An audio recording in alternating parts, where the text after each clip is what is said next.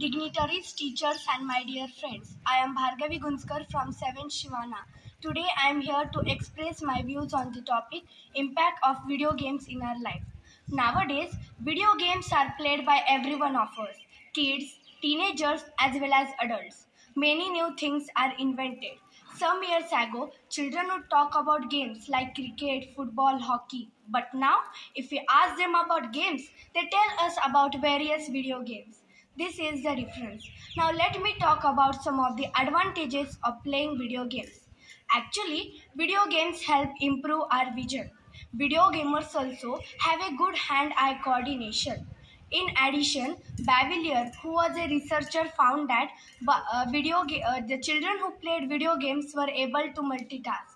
For example, mostly common people can keep a track of 3 objects around them. But can you wonder? Video gamers can keep a track of 6 to 7 objects around them at the same time.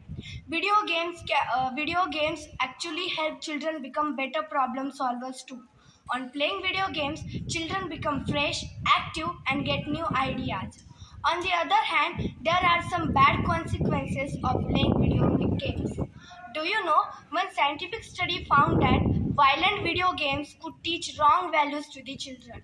Children who played violent video games are most likely to think violence and bad language. We, video Children who became addicted to violent video games may have fewer friends because they play by themselves. They also stop doing their homework and get behind in school, and this harm their concentration also. This all the problems cause even depression in children. So. Video games could teach video games make children disconnected from the social life, and children suffer from some mental health problems too. Video games can damage our eyesight. The scientific reason behind it is while playing video games, some harmful blue rays affect our eyes, causing eyesight problems.